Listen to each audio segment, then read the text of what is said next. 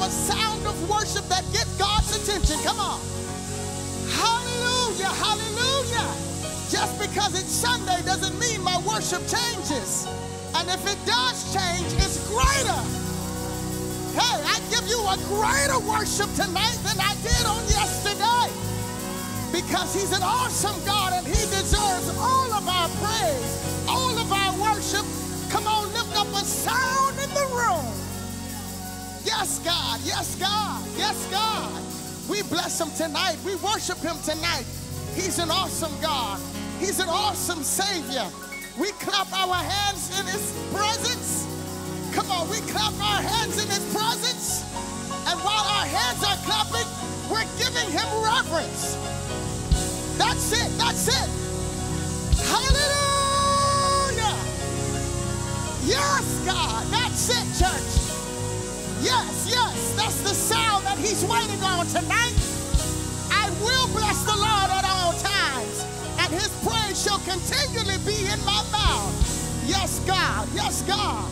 Hallelujah. Somebody shout in the atmosphere and say, Jesus reigns. Come on, shout it again. Say, Jesus reigns. Now, if you're excited about it, put your hands together real good. Come on. Hallelujah. He reigns tonight. He reigns. We're celebrating Jesus. Oh, hail. Oh, hail, the King of Abraham. Come on. Oh, hail the great I am. Yes. Come on, say he's the only king who died and rose again. Come on. He's the only king whose reign will never end.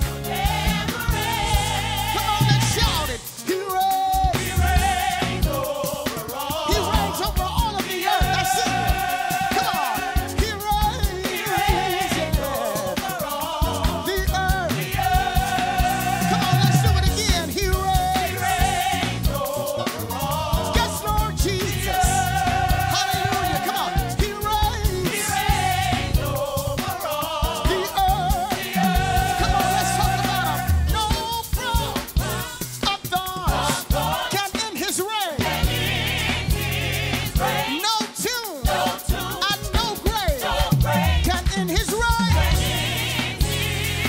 And no death on the cross can end his reign. Yes, Lord. Now somebody say nothing on earth can end his reign. Come on, shout it big. He reigns over all the earth. Yes, Lord, we give you glory. He reigns over all the earth. Yes, he does. Say, he reigns. Yes, Lord. The earth. We bless you tonight. You reign. Over all the earth. Now that's a good place to celebrate him. That's a good place to worship him and praise him. That's our Jesus, and he reigns over all of the earth. He rules. He has dominion and power. Let's talk about him tonight. Say, no one can beat him. No one can beat him. No one can kill him. No one can kill him. No one can dethrone him. Come on. He reigns. He reigns. No one can beat him. No one can beat him. And nobody can kill our Jesus. And no one can dethrone him. Come on, somebody shout it right. Oh, no one can beat him. No one can beat him. No one can kill him. No one can kill him. No one can dethrone him. Because our Jesus reigns. No one can beat him. No one can beat him. No one can kill him. Yes, Lord.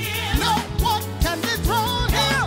He reigns. He reigns. Oh, Jesus reigns. Come on, shout it out to the heavens tonight. Say, Jesus reigns. Come on, shout it big. He reigns. Everybody shout that he reigns. Come on and shout that he reigns. Give him glory.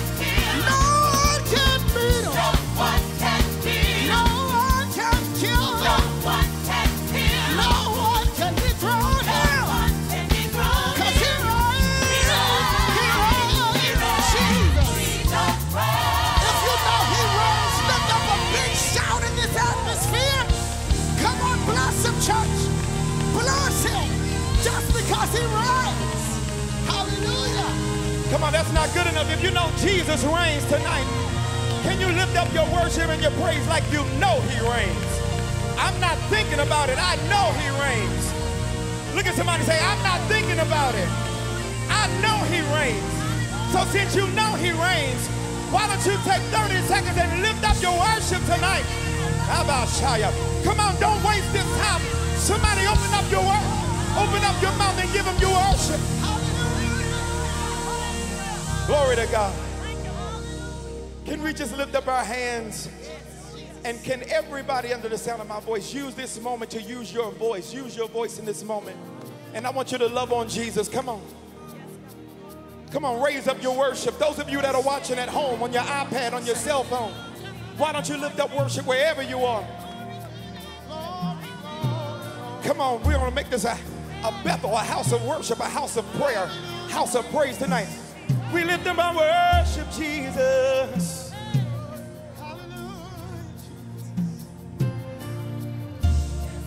Come on, I will exalt you, Jesus. I will exalt you. Hallelujah. I will exalt you. You are my God. Can we make it personal? Now let's just raise our worship. Say it. I will exalt you. Everybody raise it. Say it. I will exalt you. Come on, everybody say it. I will exalt you. Tell them tonight, tell them, you are my God. You are my God. Can we have the sound of one in the room? Everybody say, I will. Come on, raise it. Say, I will exalt you. Use your voice and tell them tonight, yeah. Glory to God. Everybody lift it, say yeah. Let's all worship together. Let's all say it together. Let's say it, say it. You are my God, my hiding place, my safe. Come on, everybody raise it, say it. You're my hiding place. Say it. My safe refuge. Everybody say it. My treasure, Lord, you are my friend and king. Say it. My friend and anointed one. Anointed most holy. Come on, everybody say, my hiding place. My hiding place. I'm safe in your arms, Jesus. My treasure, Lord, you are. My treasure, Lord, you are. Glory to God. You're my friend and my king. I need everybody to raise and say, most holy. Come on, say, my hiding place. Say, my hiding place. My safe. My safe refuge. You're my treasure, Jesus. My treasure, Lord, you are. Come on, raise your voice. Say, my friend and king. My friend and king. Anointed one. Anointed most holy. That's why I say, I will exalt you. Hey, come on, say it with me, say it. I will exalt you. You ought to raise your voice and say it. I will exalt you. That's right, let's tell them, tell them, tell them, tell them. You are my God.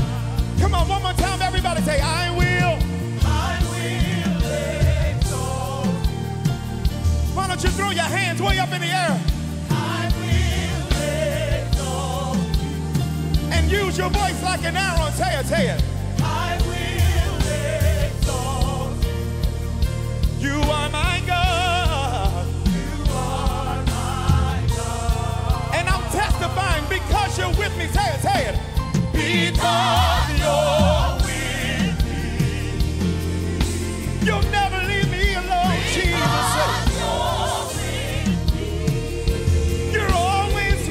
Jesus, a very present help.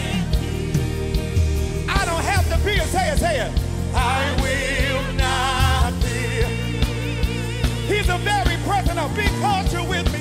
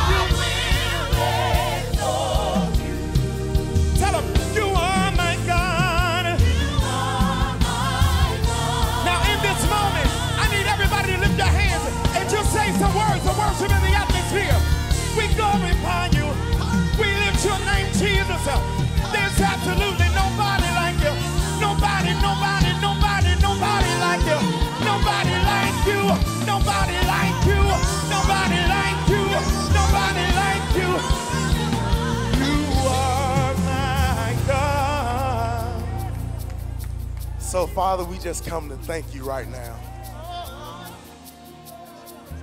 Father, we just come to thank you right now because you are our God. You reign above all, and we declare your name to be great, to be above all. Yeah. We exalt your name, Lord God. We lift you high. You are mighty, Lord God. We just thank you right now for bringing us together, Lord God, to worship you, to give your name praise. Hallelujah. Hallelujah. Hallelujah. Hallelujah. The angels declare that you are great. You are God. And we stand here today, together, united as one, to send you praise. We ask that you stand by us. We ask that you be with us in this moment right now, Lord God. We declare your name to be great. We declare your name to be great. We declare your name to be great. We declare your name to be great. Cover us in this moment, Lord God. In your Son, Jesus' name, we pray, amen. You are my God. Good evening, New Birth family. Thank you for joining us tonight. I believe that it's important that we love on the people that surround us, whether it's a friend, a family member, or someone we don't know. So I ask that you give a warm hug to the person on your left, your right, behind you, or in front of you. It's time to pass the peace, New Birth.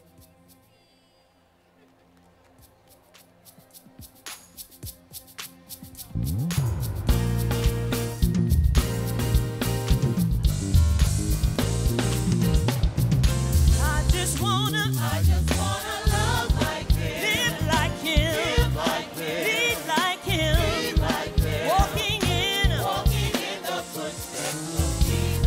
The kingdom, the power, the glory. Say, I just wanna love like him, live like him, lead like him, walking in the footsteps of Jesus. The kingdom, the power, the glory. Oh, love Like her. live like him, lead like him, walking in the footsteps of Jesus. The kingdom, the power, the glory. Say love, live, lead. Oh yes I am. I just wanna live, lead. One more time. I just wanna live, lead. Walking in the footsteps of Jesus.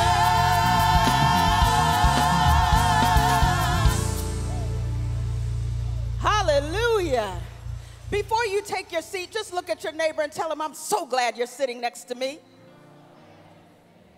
Yes, yes. If you're watching tonight by live stream, we're so glad you're sitting with us. Thank you for worshiping here at New Birth. We didn't have to wait till Sunday morning to get back together. Aren't you glad the Lord said on Tuesday night, let's come back together? He couldn't wait to meet us. He couldn't wait a whole 2 days, and he said, I want to see my children again. And here we are in the Lord's presence in the house of the Lord. So good to see you all tonight, New Birth. Do you know what today is? Do you know what happened on May 21st? Do you know what day we're celebrating? Are you aware of who we're celebrating today? Well, if you don't know, let me tell you, today is our pastor's birthday. Happy birthday, Dr. Bryant. Come on, let's give him a New Birth celebration. Hallelujah. It does matter that you were born, and we're so glad that you were born on this day, and we can celebrate you in Jesus' name. Well, at New Birth, staff has a policy that you get your birthday off. It is an actual leave day that we can take birthday leave. And so today our pastor is celebrating his birthday and he's not here. We pray he is having a blast, having a ball. Just have fun. Do what you want to do. It's your birthday.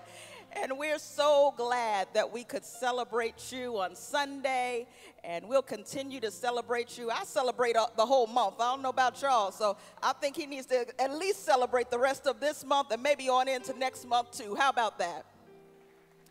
Amen. Well, on tonight, we are not left uncovered.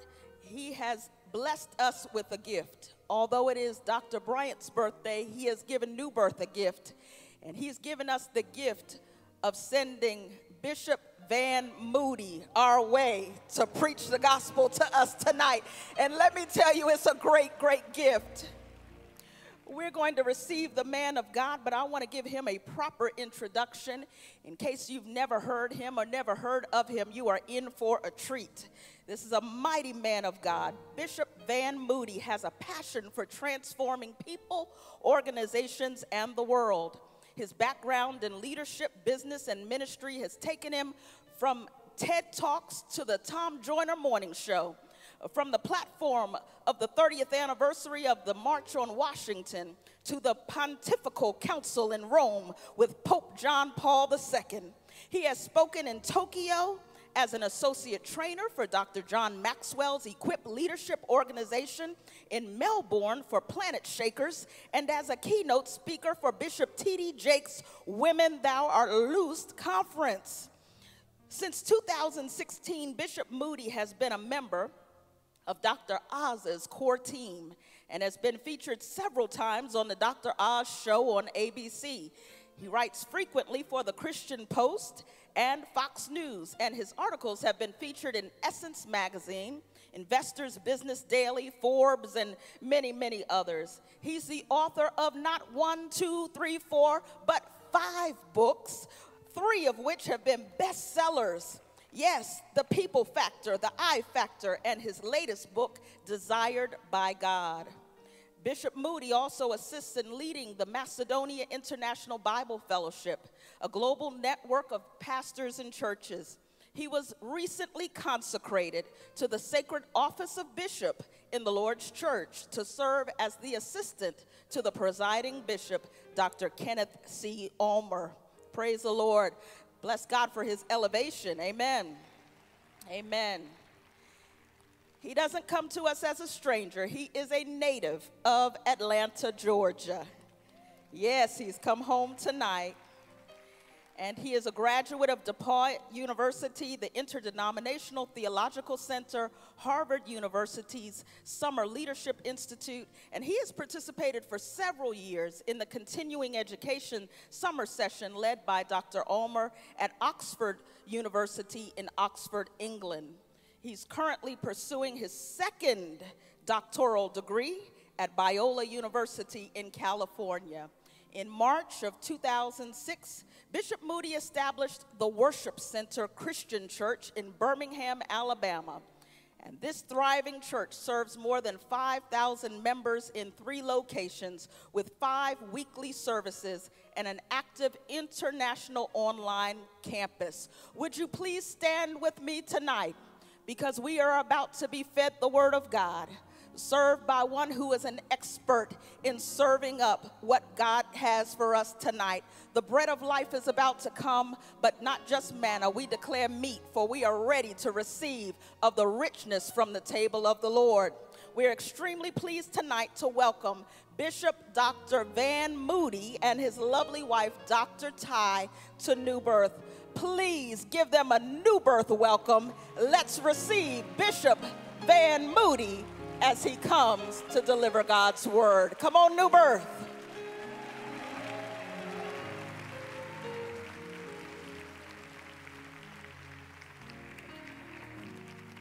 God bless you, New Birth. While you're standing, why don't you reach out across the aisles, if you don't mind, or grab the hand of someone next to you as we go to God in prayer. Our Father and our God, we are so grateful for your loving kindness and your grace that we don't deserve, but you continue to lavish upon us. Father, we thank you for your faithfulness. We thank you, Father, for giving us this day, and not just this day, but our daily bread. So, Father, we've gathered in your holy sanctuary on tonight, desiring to hear from you. So, Lord, speak to us. Remove every distraction, anything that seeks to divert our attention away from you, and speak, Lord. Father, I pray that you would set us on fire. Cultivate a hunger for you and you alone. And we thank you in advance for what you're going to do. In the mighty name of Jesus, we do pray. And those who agree say amen. Amen. Amen. Would you give God praise as you take your seats?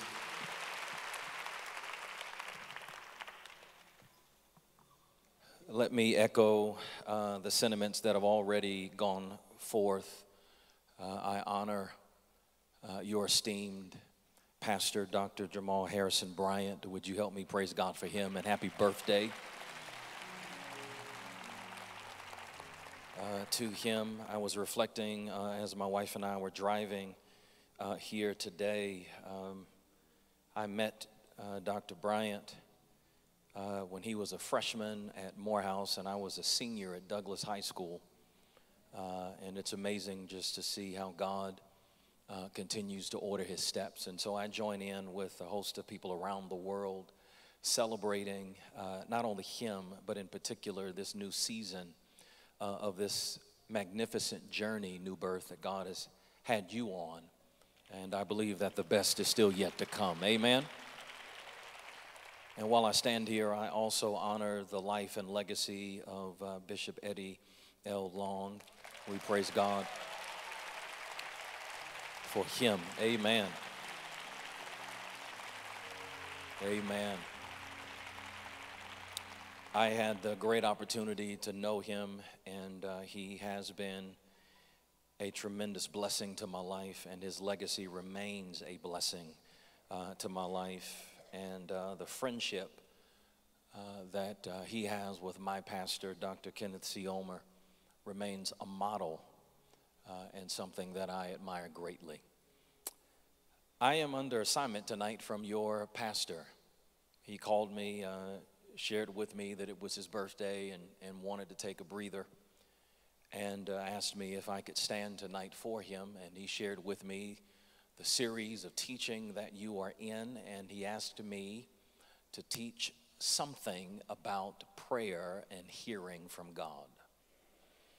So this is Bible study, and I trust that you've come to study the Bible.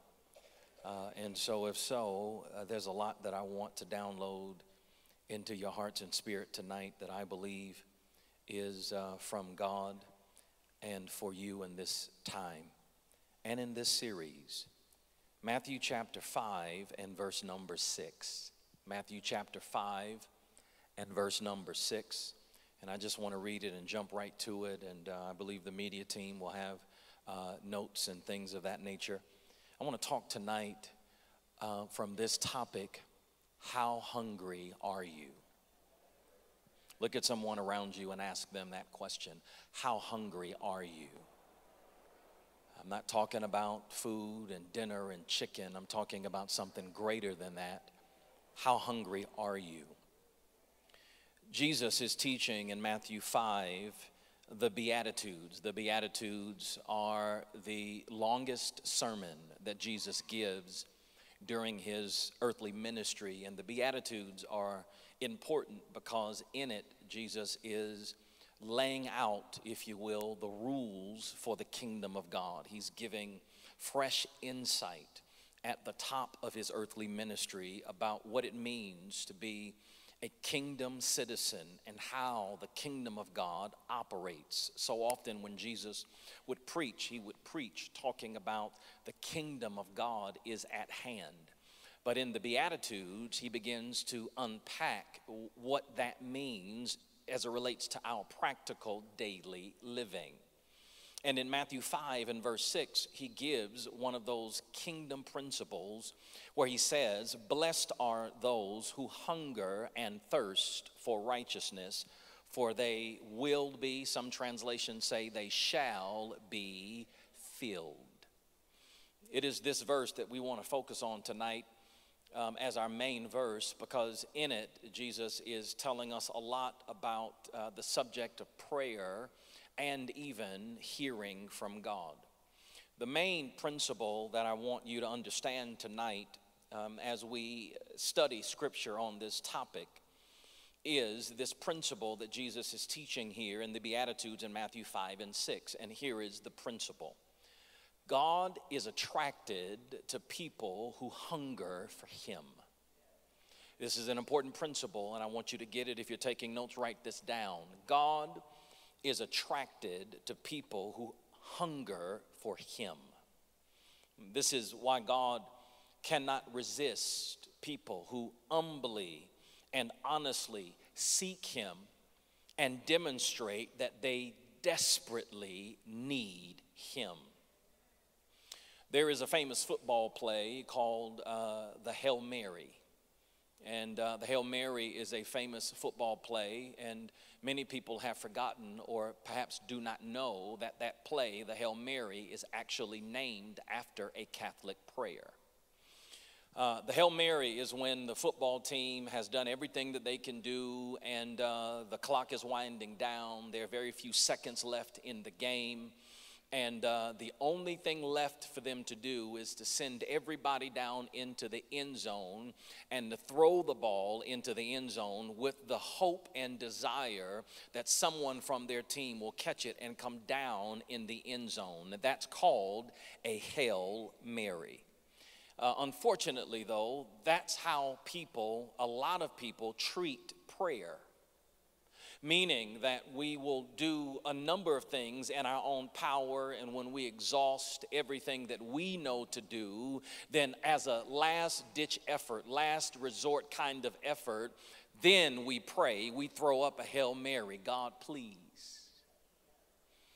And what I want you to understand is if that is your posture of prayer, that says to God that you don't really hunger for him.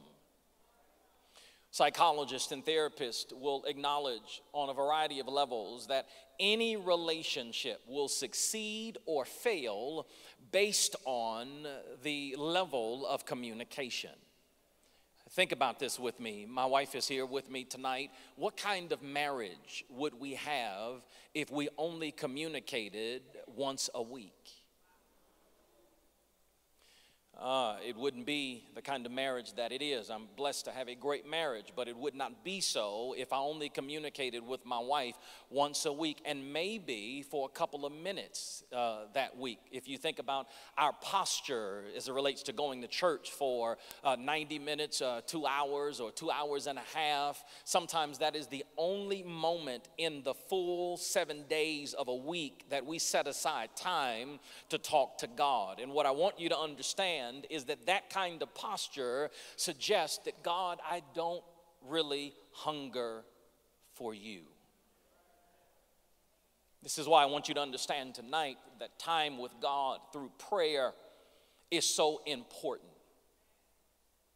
I applaud your illustrious pastor for even teaching this, because it appears nowadays that this subject is one of those kind of subjects that very few people are even interested in, yet at the same time we wonder why there is so little power in our lives, why there's so little manifestation of God's presence in our jobs, on our homes, and in our families.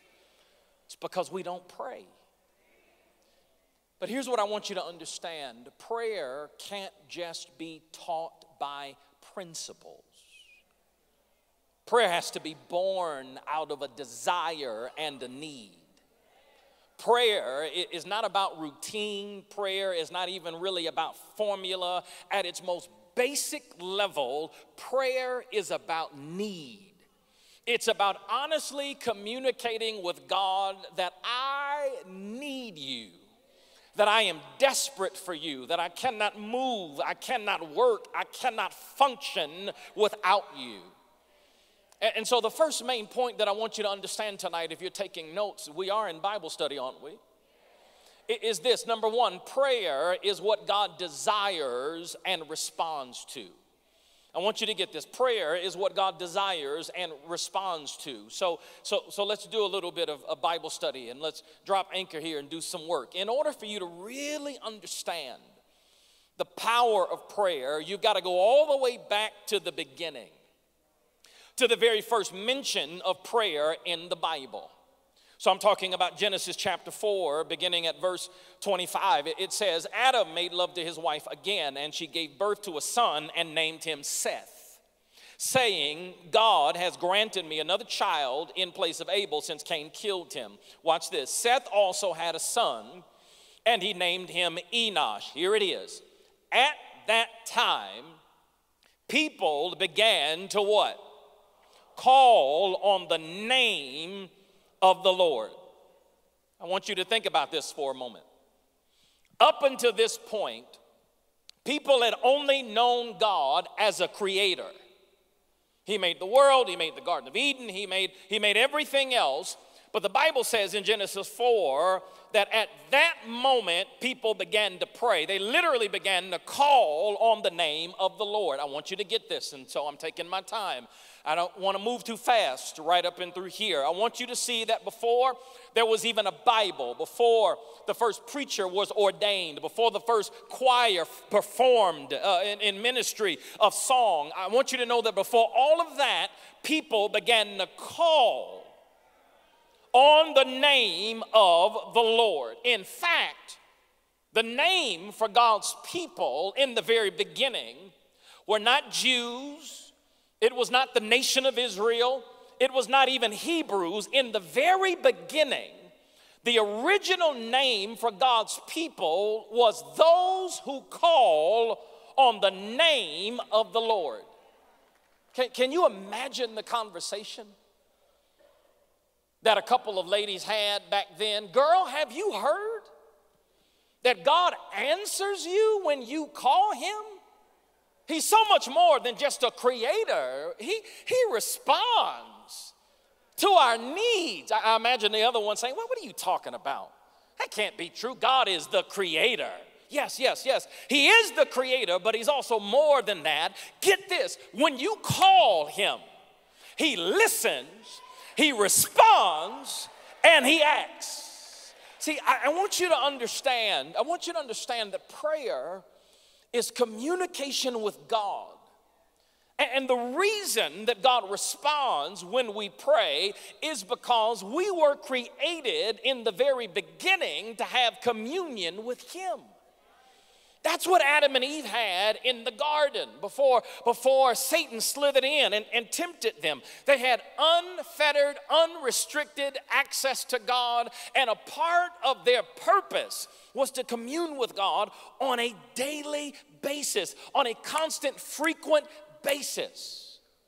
We were created to have communion with him.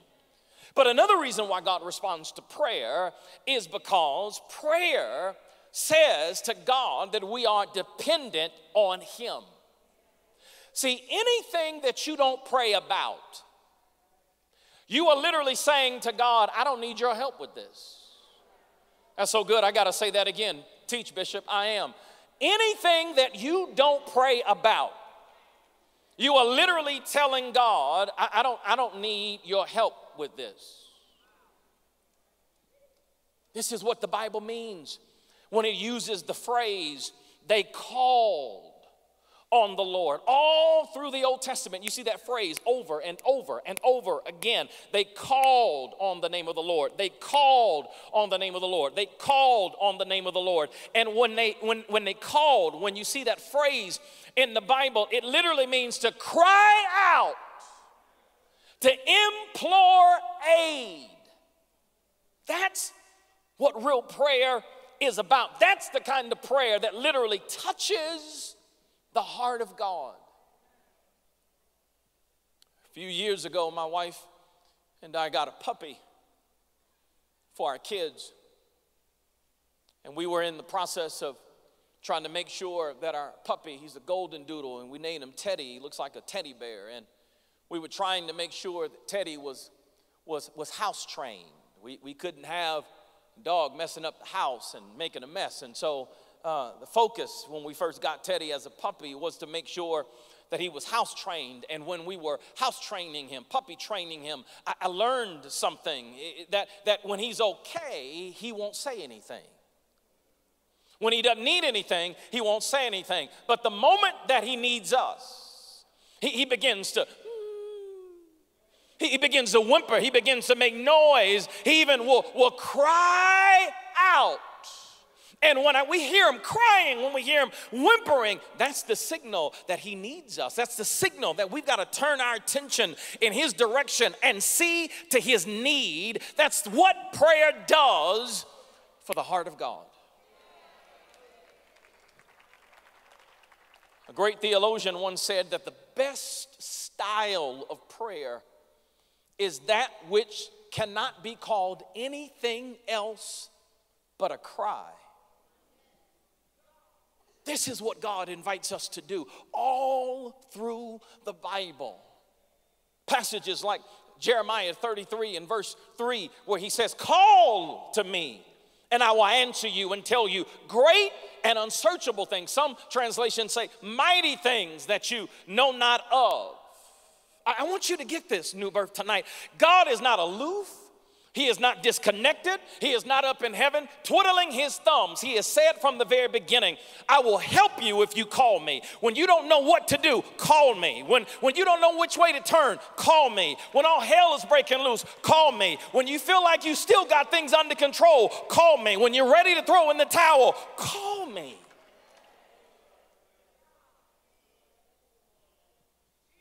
This is why even in Deuteronomy 4, Moses says this in Deuteronomy 4 and verse 7. He says, what other nation, get this, what other nation is so great as to have their gods near them the way the Lord our God is near us whenever we pray? I love it. God, I love your word. Moses is saying, listen, the other nations might have better weapons. The other nations might have better swords and spears. They might even have better chariots, but they don't got what we got. It's bad English, but it's good theology. He's saying they don't have what we have. What we have is we know that when we call on the name of the Lord, he's going to respond and he's going to help. Hallelujah.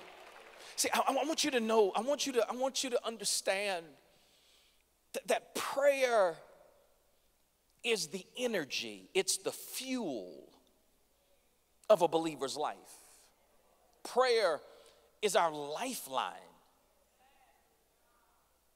Without prayer in your life, it's kind of like having a baby in your arms that's dressed up and looking cute, but the baby's not breathing. And unfortunately, so many of us are dressed up and we look cute, but we're dead and dying. Because we don't pray. There is no power unless we pray. Don't get me wrong, teaching is good, but there's no power unless we pray. Please don't misunderstand. Great praise and worship is significant, but there is no power unless we pray. Please understand, I'm not hating against good preaching. Good preaching is great, but there is no power unless we pray. Satan's main strategy from the very beginning has been to try to convince us to not talk to God.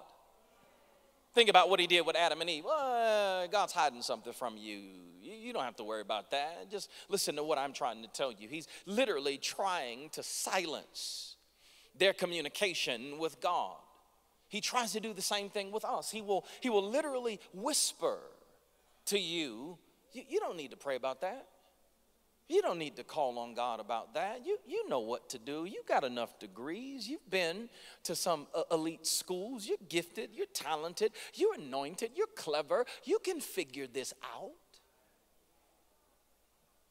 See, the enemy doesn't want us to pray because the enemy knows that when we pray, his kingdom begins to crumble. The enemy knows that when we pray, the demonic strongholds where he's been hiding are exposed. The enemy knows that when we pray, we begin to do damage, horrific damage to his kingdom when we lift our hearts to our Father and begin to pray. Part of the reason that David was a man after God's own heart was because David's whole posture was that he wanted to call on the name of the Lord. Look at Psalm 4 and verse 3. He says, know that the Lord has set apart his faithful servant for himself. The Lord hears when I call him. He says, the Lord hears me when I pray. And I love this because David writes this psalm while he's literally preparing for battle with the Philistines. And what he's saying is, it doesn't matter how large their army is. It doesn't matter how skilled their warriors are. What I know is that God hears me when I pray. This is probably what he was thinking about when he ran into battle with Goliath. Who is this uncircumcised Philistine? He doesn't have direct access to the Father like I have. Let me share this with you because I want you to get this. Y'all still following me? Prayer is so significant. Prayer is so important. This notion of calling on God is so critical that I want to show you how God defines wicked people in Psalm 14. In Psalm 14 and verse 4, it says this, do all these evildoers know nothing? They devour my people as though eating bread, and look at this, they never what?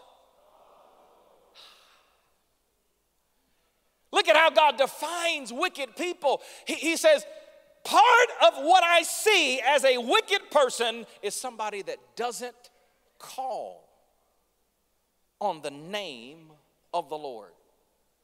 The main thing God wants is our attention. New Birth, he wants our focus to be on him. And that is what prayer does. And he says it over and over and over again. Scriptures like Acts 2 and verse 21 that says, and everyone who calls on the name of the Lord will be saved. See, a lot of times we think that verses like that are only for eternal salvation.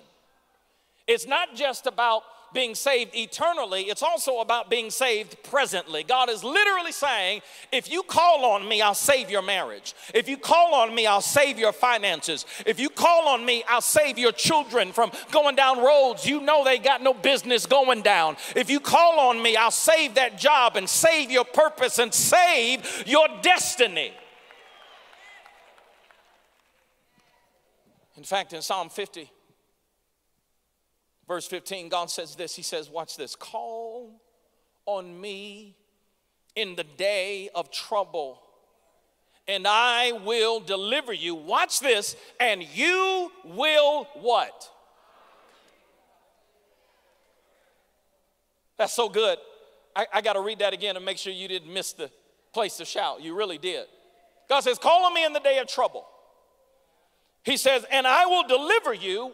And we shout about that, but we miss. He says, and you will honor me.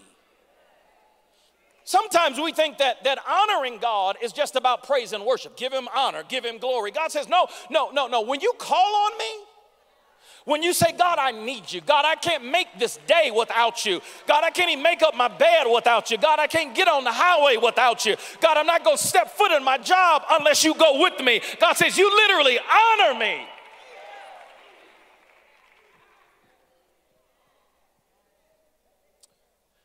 I got a few more minutes left, so I guess I'll give you the second part of what you need to hear from God. Is that all right? Second thing I'll give you, and I'll stop with this. We'll see how far time allows us to go. Prayer should be accompanied by periods of fasting. I want to complete the assignment that your pastor gave me. He said, teach on prayer and hearing from God. If you're going to hear from God, number one, you have to understand how important prayer is, but then secondly, prayer should be accompanied by periods of fasting. Let me show you this principle. Matthew 10 and verse 1, here's what happens. Jesus calls his 12 disciples to him, and he gives them the authority to drive out impure spirits, heal every disease and sickness. He gives them the authority to do it.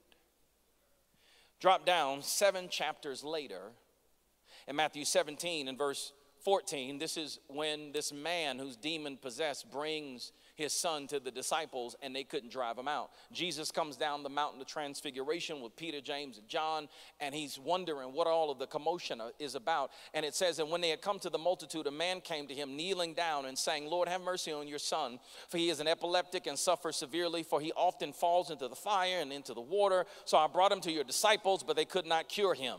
That's a problem, because just 7 chapters earlier, Jesus says, I've given you the authority. Then Jesus answered and said, oh, faithless and perverse generation, how long shall I be with you? How long shall I bear with you? Bring him here to me. And Jesus rebuked the demon. It came out of him, and the child was cured from that very hour.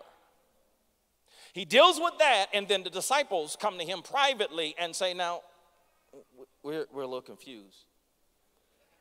Why couldn't we do it? And Jesus said, because of your unbelief. For surely I say to you, if you have faith the size of a mustard seed, you say this mountain, move from here to there, and it will move, and nothing will be impossible for you.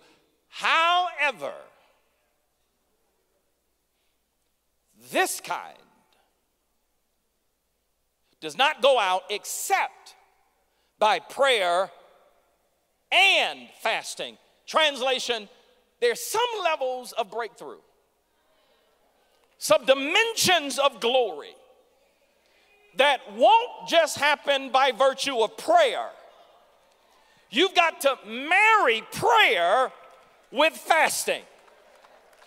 I don't know who this is for tonight, but I want you to hear this. Fasting is the secret key that unlocks heaven's doors like never before. Fasting is one of the keys that will release the anointing of God and the favor of God and the blessings of God in your life and on your life and through your life like never before. This is a part of what Jesus is talking about in our key verse in Matthew 5 and 6 in the Beatitudes. He says, blessed are those who hunger and thirst for righteousness. Translation, you are blessed when you hunger for God more than anything else. That's what fasting is about. He says, you shall be filled.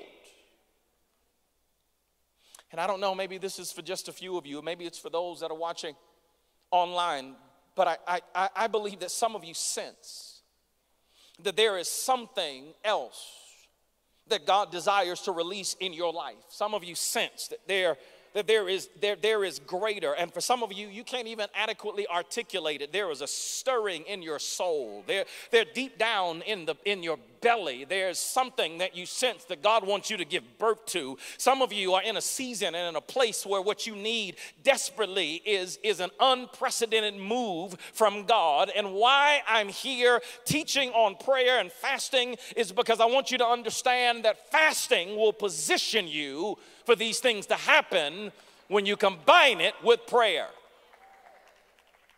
I got 3 amens right there. We are talking about prayer and hearing from God, aren't we? I know. This is why a lot of people don't preach on fasting, because it's not popular. But yet again, we wonder why there's no power. Fasting is not a diet. This is not what you're going to do to be like Stella to go on, your summer break and get your groove back. Fasting is not a diet. Fasting is abstaining from foods and other things for a period of time because you hunger for God more. Okay.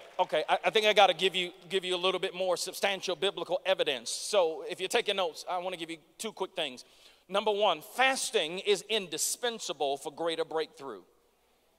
This may only be for a few of you, that something leaped in your spirit when I started talking about the greater that you're sensing. Fasting is indispensable for greater breakthrough.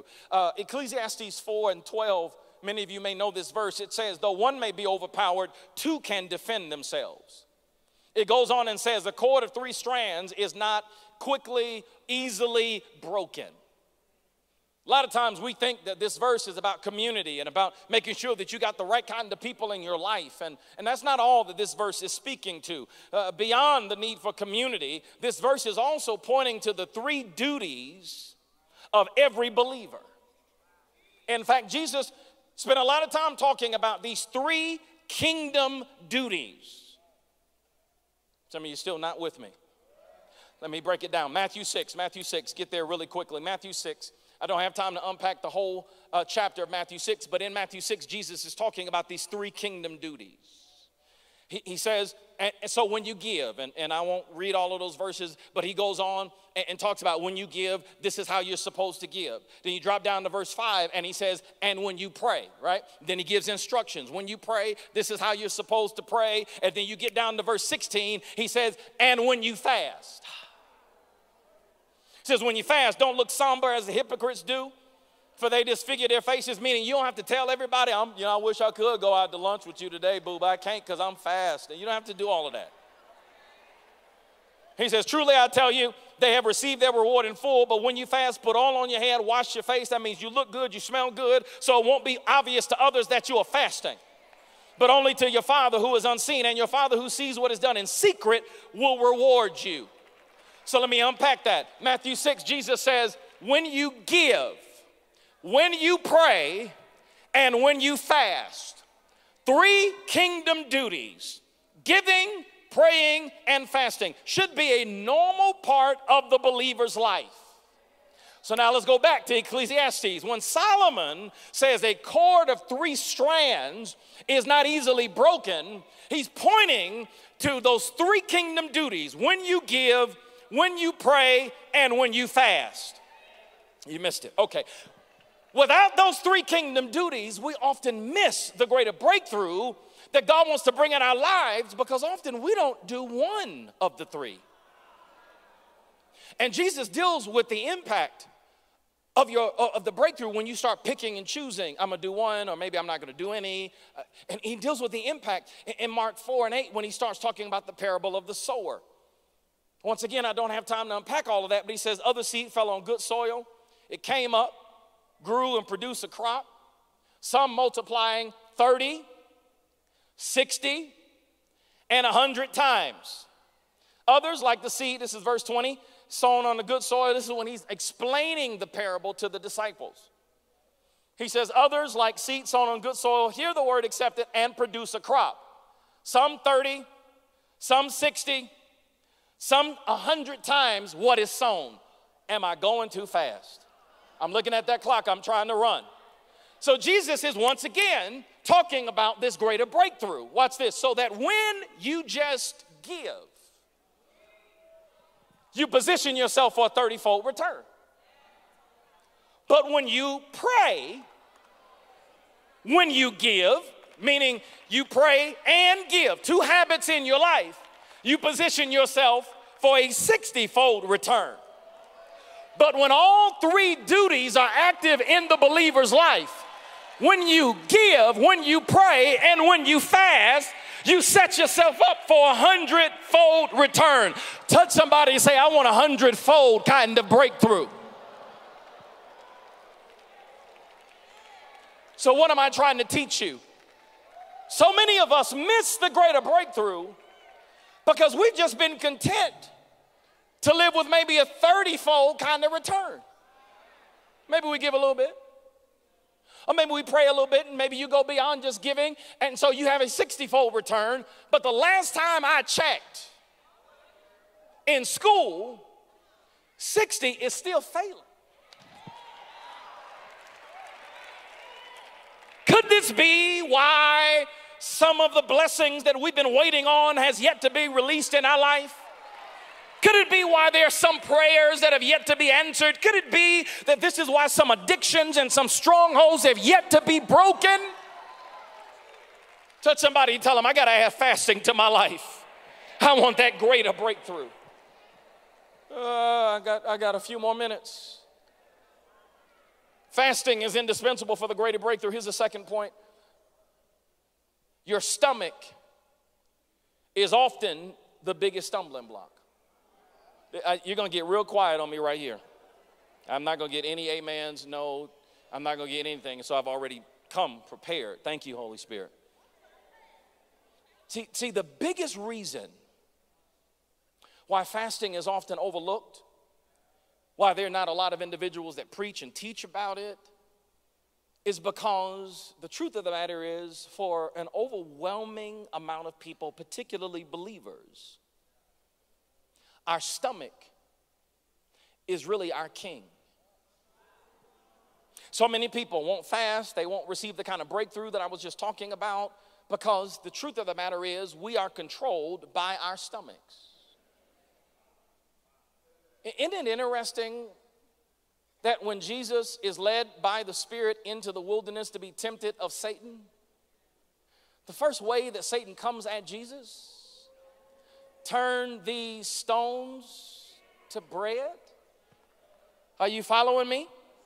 And Jesus goes on, this is Luke 4, I don't have time to take you through it, but he literally says, man shall not live by bread alone, but by every word that proceedeth out of the mouth of God. He's literally saying, I'm hungering for more than what my stomach wants. I told you we're not going to get a lot of amens right up in through here. You were just shouting about the breakthrough. For so many people, listen to me, our stomach is the king of our life. What do you mean, Bishop? Well, this is part of the reason why it is said that a way to a man's heart is through his stomach. Think about that for a second. Not a way to a man's heart is his heart. The way to a man's heart is through his stomach. Why is that a common saying? Because for so many people, our stomach is the king of our lives. Watch this. And not only do mothers know this, Satan does as well. Let's go back and check the record. Genesis chapter 2 and verse 8. Then God planted a garden in Eden in the east, and he put the man in it that he had just made. He made all kinds of trees grow from the ground. Trees beautiful to look at, good to eat. The tree of life was in the middle of the garden, also the tree of the knowledge of good and evil.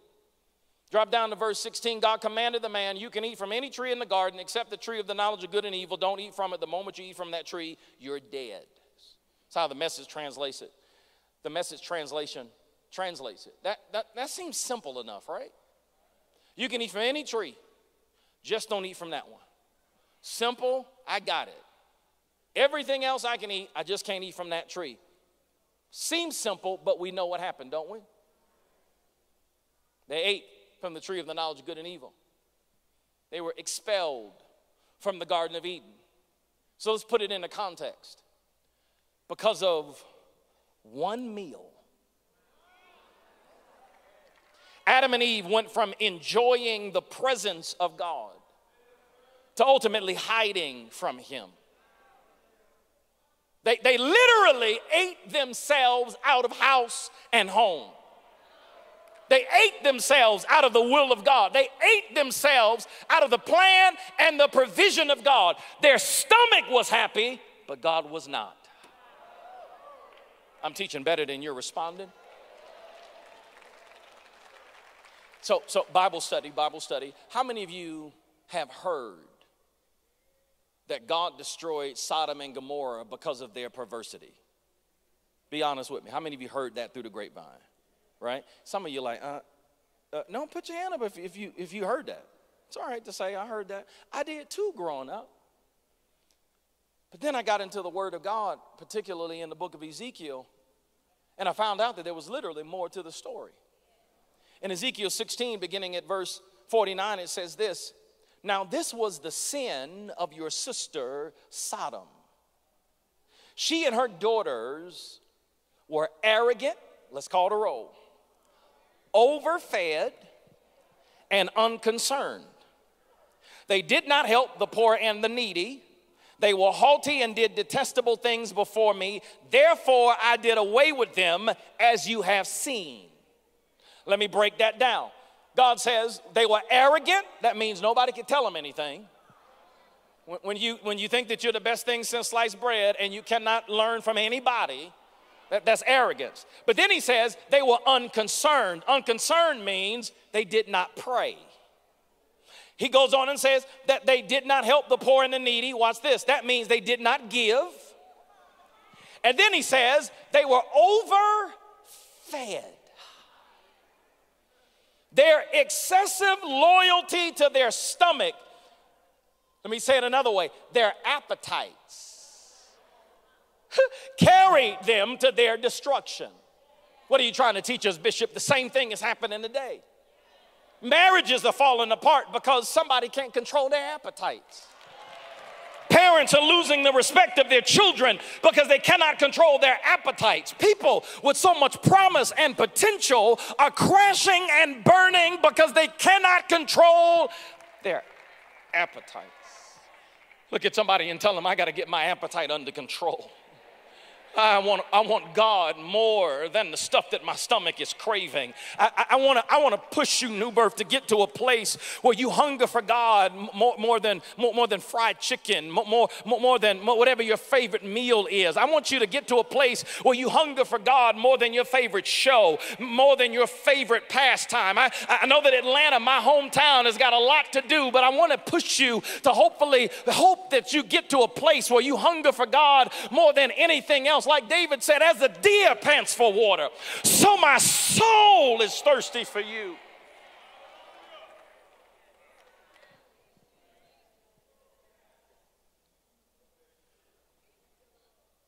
This is Bible study, so let's go to Genesis 25, verse 39. I want you to see the tragedy of giving away the greater breakthrough because your appetites are not under control. Genesis 25 verse 29 says, one day Jacob was cooking a stew. Esau came in from the field starved. Esau said to Jacob, give me some of that red stew, I'm starved.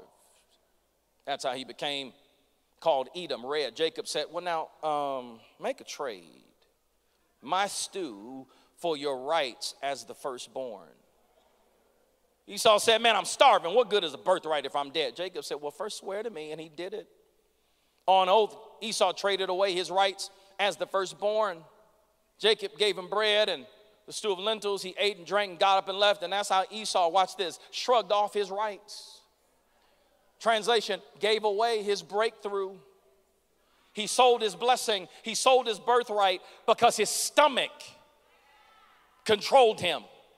Now, some of you are familiar with that story, but let's put it into context. Go to Hebrews chapter 12 and verse 16. Hebrews chapter 12 and verse 16.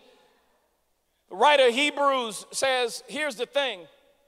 Watch out for the Esau syndrome. That by itself is enough to say, wait a minute, God, what are you saying? God says, watch out for the Esau syndrome. What is the Esau syndrome? Trading away God's lifelong gift in order to satisfy a short-term appetite. Lord have mercy. You well know how Esau later regretted that impulsive act and wanted God's blessing. But watch this. But by then, it was too late. Tears or no tears. Look at somebody and tell them, watch out for the Esau syndrome. Look at somebody else and tell them what God has for you is too great for you to give away because you got a short-term appetite. God's blessing is too important for you to sacrifice on the altar of a short-term appetite. They don't even deserve it. It's not going to be worth it. Don't give away your blessing and your birthright for a short-term appetite. Find out how to fall on your knees and pray and say, Lord, help take this thing away from me because what you have for me is too important for me to sacrifice it on the altar of a short-term. Woo! God, I hear you. I got a minute left. Let me close with this. I want you to understand New Birth. I heard your pastor, when he was starting this series, talked about how when you really understand the power of prayer and when you have good devotional time, prayer time, when you make it a habit and it's primary in your life, I heard Dr. Jamal-Harrison Bryant saying that then Sunday morning becomes the after party. The reason I believe that God wanted me to share this with you in this series is because as I close, I just want you to sense it. And I pray that let he or she who has an ear hear what the Spirit of God is saying to this house. Prayer and fasting will bring you closer to God. And it will change things. Maybe this message tonight, this teaching, is only for the people that really desire to hear from God. If you just want an ordinary, regular, run-of-the-mill, routine relationship, this is not for you. But if you're hungry to encounter God in a fresh new way, prayer and fasting will do it. You know, one of the things that I've learned is that part of the reason why God honors prayer and fasting the way that he does, part of the reason why prayer and fasting is one of the most powerful forms of worship is because it involves sacrifice. If you're going to carve out daily time with God, if you are going to push your plate away or turn the television off or turn the radio off to fast from other things that are creature comforts just because you hunger for God to that degree, it is perceived by God as worship because there's sacrifice in it. And I want you to understand that a part of what worship does, what sacrifice does, is it captures God's attention. And God begins to reveal more of himself because he says, if you cared enough about me to sacrifice other stuff, then I've got to reveal my glory in a fresh way. You do remember that Abraham finds out that God is a provider only because he's willing to give a sacrifice. I thought I had some amens right there. You do remember when God tells Abraham, you take Isaac, your son, your only son, to that mountain and you sacrifice him there. And it's interesting to me that Abraham says when they get to the mountain, the foot of the mountain, he says to the servants that went with them on part of the journey, he says, y'all stay here with the donkeys. I don't even have time to deal with that. Some people can only stay with the assets, the donkeys. He says, while me and the boy, we're going over there to worship. And then we're coming back to you. And you know, some of you know the story, that he gets to the top. Isaac says, Dad, I see the wood, check. See the fire, check. But where is the sacrifice? And his father says, the Lord, watch this, will provide. And he puts Isaac on the altar and gets ready to slay him. And the angel of the Lord says, don't you put your hand on that boy. God says, now I know. It was just a test. It was just a test. Genesis 22 even opens up that way. It was just a test. I just wanted to know what's more important to you. I just wanted to know, is the stuff that I gave you more important to you, or me, the one who gave it to you? Is that more important to you? I just wanted to know. I know you're blessed. I know you got the car. I know you got the house. But I want to know, what's more important to you? The blessing or the blessor? He says, so I brought you to this test because I just wanted to know, would you be willing to sacrifice anything for me? And here's the thing. The only way that ram could have been in the bush at the exact moment when he got ready to slay his son, the only way that ram could have been there at that exact moment when he put Isaac on the altar and got ready, the only way that the ram could have been there at that exact moment is that while Abraham and Isaac were going up one side of the mountain, God had already providentially ordained it that the ram would be coming up the other side of the mountain. What am I trying to tell you? When God knows that your heart is that God, I'll sacrifice whatever you need because I love you that much. He's already ordained that what you need is coming up the other side of the mountain. He just wanted to know, will you sacrifice for me? And I don't know who this is for, but God's got something greater coming up the other side of the mountain. High five somebody, tell them something greater is coming. Something bigger is coming. But God wants to know, are you willing? Are you willing to sacrifice your time? Are you willing to sacrifice the creature comforts? Or are you willing to tell your friends, I can't hang out with you tonight because I got an appointment with my daddy? Are you willing to say, I can't watch the season finale of my favorite show. I'll TiVo it and get to it. There's another show that God is producing. It's the show of my life. Hey! What are you willing to sacrifice? What are you willing to lay on the altar? What are you willing to say, God, I thank you for it. I maybe even remember when I prayed and asked you to do it. But that's not more important than you. It's not more important than me and you going to the next place in our relationship. And if this is what it takes, I'll lay it all.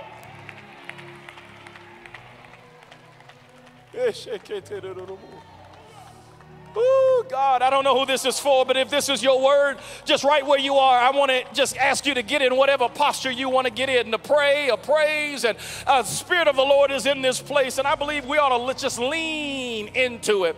Just lean into it. Somebody is here tonight, and this is the answer to some of the questions you've been lifting up to God. God, when? God, why? God, what are you doing? Hey. Hallelujah. Maybe you need to just make an altar right where you are. Maybe you need to come to this altar, but the Spirit of God is in this place. What is the Lord saying to you? Have you fallen more in love with what He's given you? Have you allowed the things that He blessed you with to dictate and determine your life? When is the last time you set an appointment and said, God, I got to see you?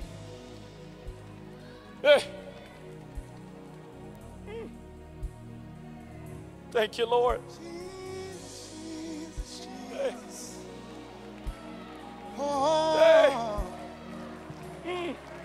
We want to see you, Jesus. Yes, Lord. We want to see you, Jesus. We need you, Jesus. Can't live without you, Lord. We need your presence, Lord, yes. We need to see you. Yes, Lord. We need to see you. That's it, that's it. We need to see you. Yes, Lord. Yes, we need to see you. We need to see you, Jesus. We need to see you. We need to see. We need to see you, yes. And all of your glory, Lord, we need to see you. On our jobs, we need to see you. We need to see you. In our country, we need to see you. We need to see you. In our communities, we need to see you, God. We need to see you, Jesus. In our schools, we need to see you.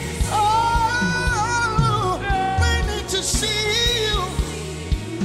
We need to see you, yes. Just settle here with us, Lord. Yes, Lord. Settle here with us, Jesus. We need to see you. Hey, we need to see you. We need to see you. Give him worship in the room. We bless your name, Lord. Open up our hearts so we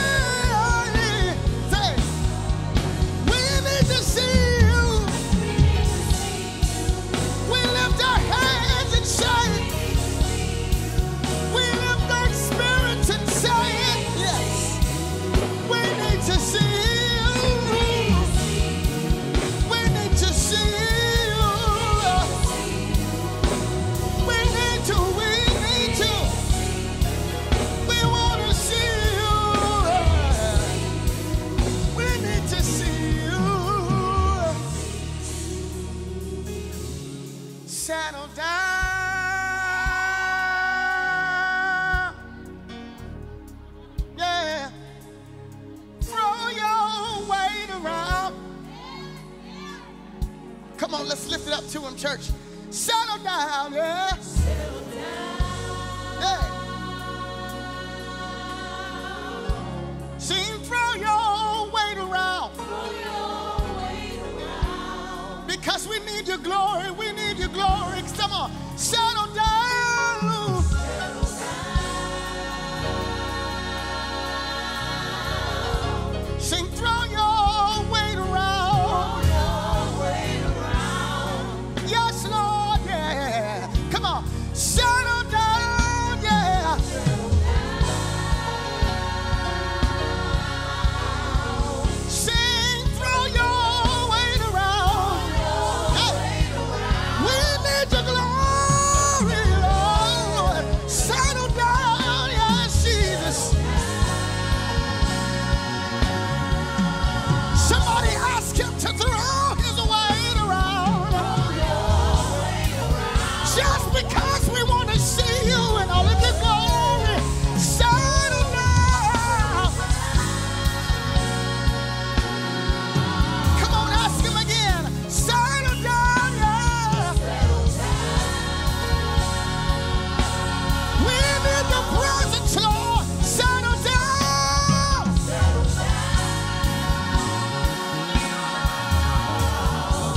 Sing, throw your weight around.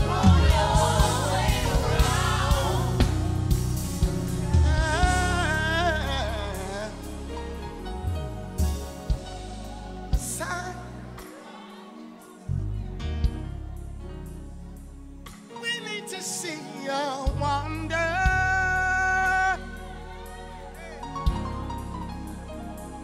We want to see a sign. We need to see a wonder.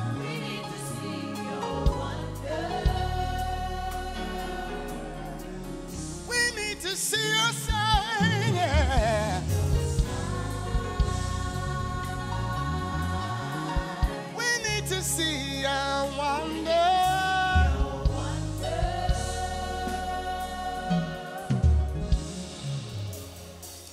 Hallelujah. Hallelujah. At this time, we would like to open up the altar for anyone who has not received Jesus Christ as Lord and Savior. This is your moment. This is your opportunity to experience the King.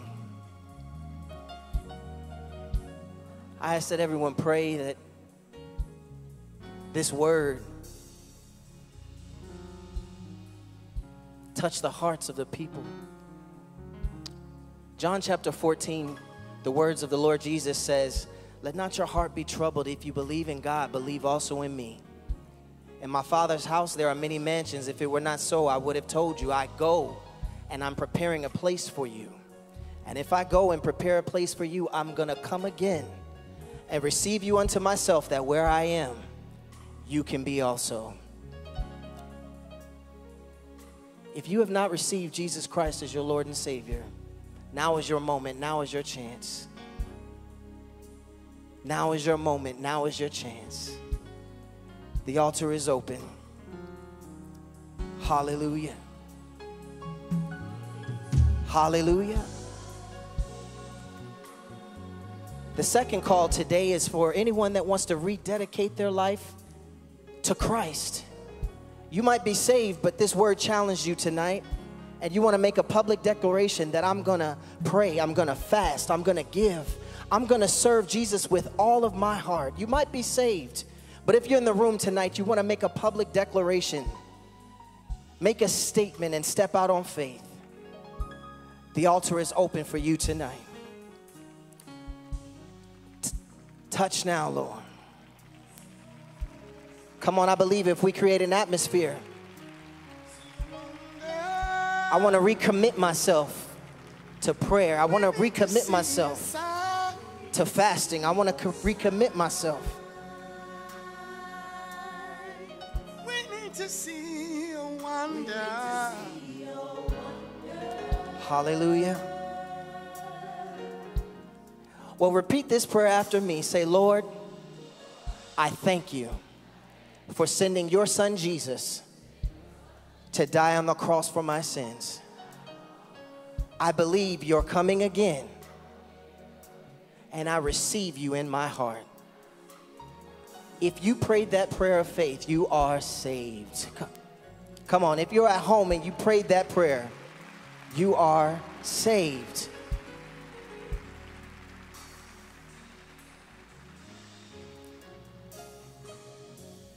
Over the last 6 months, our church has been doing some awesome things, and it is because we have an awesome pastor.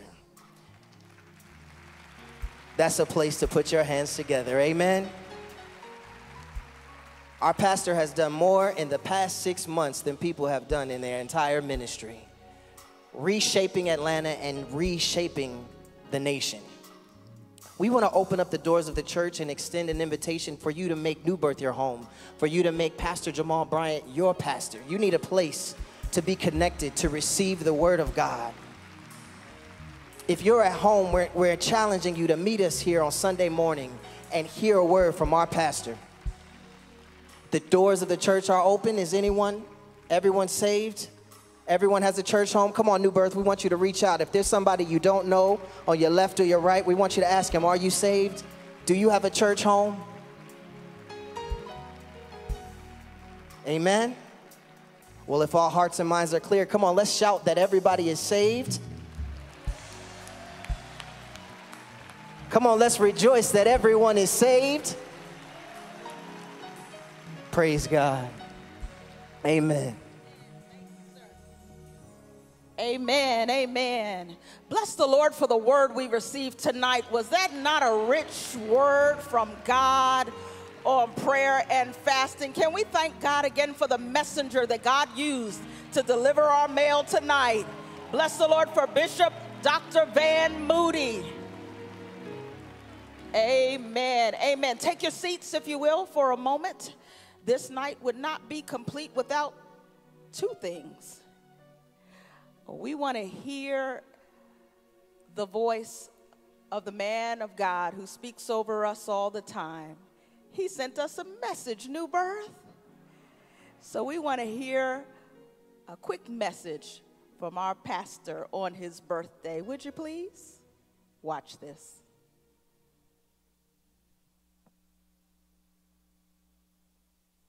One of my favorite shows is The First 48. Had no idea it was my life story till I woke up and realized I've just circled the moon 48 times. New Birth, thank you so much for overwhelming me with love, affection, and support. This is the best year ever. I'm not getting older. I'm getting better. Thank you. Yes, sir. Yes, sir. Amen, amen. Well, as our pastor celebrates his birthday, we want to give a good report to him that we were here, we were in the house, we were connected tonight by live stream. We got the word, we're going to put it in practice, and we heard tonight that there is a trilogy that God is looking for. Matthew 6 said, when you give, when you pray, and when you fast. We have an opportunity right now, New Birth, to participate in the trilogy. It is time for us to give. It's offering time in the house of the Lord. You wonder, why do they get excited? We get excited because we don't have to give. We don't have to give anything. But God has so richly blessed us. God has put things in our path. He has put blessings in our way. He's given us jobs. He's given us checks. He's given us inheritances. He's given us resources. He's given us just payouts that have come. He's given us lawsuits that just worked in our favor. He's given people things that they didn't even know was coming. And when we get to the house of God, we just have to go down in our treasure and give God back to him what belongs to him. 10% belongs off the top. That's the tithe, God. We're bringing it cheerfully tonight. We give our offering saying, God, we just want to bless you in the house of God. Tonight, let's have 100% giving. We want everybody to sow into the work of God tonight. If you need an offering envelope, raise your hand. Our ushers will serve you. If you're watching tonight by live stream or you're here in the sanctuary and you want to give by technological means, just go to Push Pay. Look for New Birth. You'll find us, New Birth Atlanta. You can go to Givelify, or you can go to the Cash App, $Love Live Lead, or just go on to the website and you'll find a way to give now. However you're giving tonight, whether by cash, by check, out of the goodness of your heart and out of the blessings of the Lord, we're going to sow tonight. Our tithe, our offering, and if you didn't have an opportunity yet to give our pastor a birthday present, it's not too late. You can sow a birthday gift into his life. On the envelope, just indicate how much you are allocating for our birthday gift for Pastor Bryant, and he'd be glad to receive that as well. So let's be cheerful and let's be generous in our giving tonight. Whether we're here or whether we're watching, we are one, and we participate in the whole service from the beginning to the end. So New Birth, if you have your offering ready, would you stand to your feet, please? We're going to sow together cheerfully. If your neighbor doesn't have anything, just go ahead and nudge them and put something in their hand. Tell them this one's for you. God's blessed me to the point of overflow. I've got one here for you. Make sure everybody is participating as you will. We're going to sow cheerfully together. Lift that offering to the Lord and tell the Lord, thank you, in Jesus' name. All right, as the worship team gives us some moving music, if you'd like to come to the altar, come quickly to the altar or place it in the basket as it passes your row.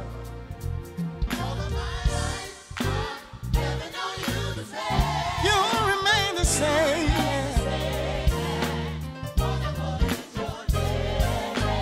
All of my life, you remain the same.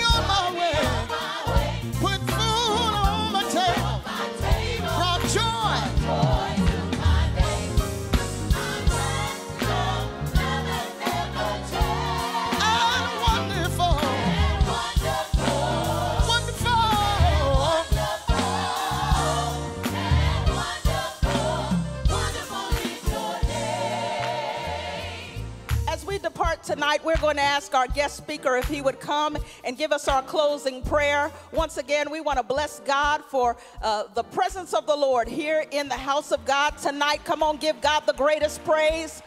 We thank God tonight for our pastor, Dr. Jamal-Harrison Bryant. One more time, happy birthday, sir. And we want to thank God for the blessing that has been given to us in Bishop Van Moody and his wife, Dr. Ty Moody. Our Father and our God, we thank you for what you've spoken on tonight. And our prayer is simple. Let it not just be tantalizing and entertaining, but God, allow us now to put feet to our faith and to walk it out. Let us be hearers and doers. Let us move from 30 and 60 into the place of 100-fold. God, I pray that you stir up in New Birth a hunger for you that supersedes everything else. And I thank you by faith for the greater that is coming up the other side that you've already ordained. We bless you now in the mighty name of Jesus. Amen. Hug somebody on your way out. Tell them we'll see you on Sunday.